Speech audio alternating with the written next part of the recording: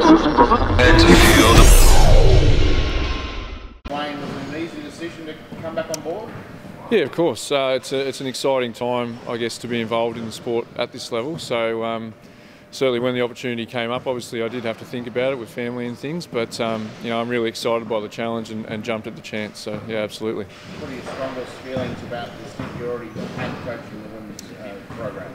Look, that was a really enjoyable experience, and I think you know, I learned a lot through that 3 years, and obviously having the chance to have a couple of years off and take stock, obviously.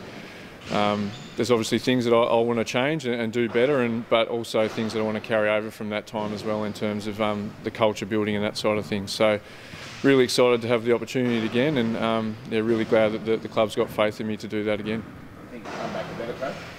Yeah, definitely. Yeah, absolutely. I think you know, I probably didn't take the time to smell the roses, I suppose, the first time around. So I guess with a bit of hindsight, obviously, you know, you got to do the hard work, but spend the time to enjoy it as well while you're doing that. And at the end of the day, myself and the players we've got to enjoy coming to work, I suppose. So I'll be bringing a bit of that, but obviously expectations will be there in terms of what we expect from a behavioural and on-court standpoint.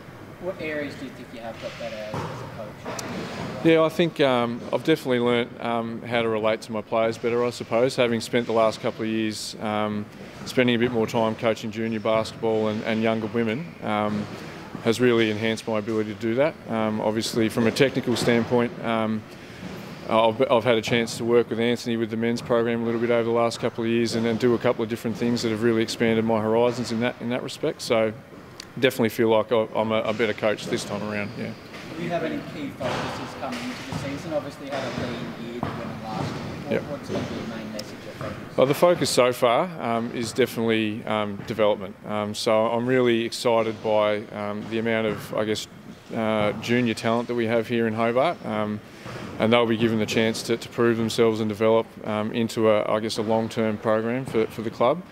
But in terms of players, I guess, locally, we'll be giving everyone the chance to put their hand up and say they want to be a part of it with the focus on development. So that'll be right off the bat where we'll be looking, and then we'll work from there in terms of bringing in external players as well to support that. You've been in basketball in Tassie for a long time. Is this the healthiest the game's been in your memory?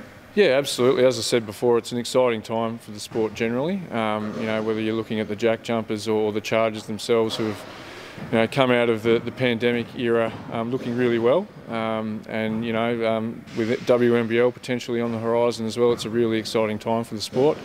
Participation is going through the roof, so it's a fantastic time to be involved. Do you think you'll see the best young sports talents? Always the decision would have been a decision for you growing up which sports to play. Yep. Do you think we'll see the best gravitate towards basketball now? Yeah, I think that tide's starting to turn that way. Obviously, particularly in the women's side of it, netball and women's football are particularly a challenge at the moment.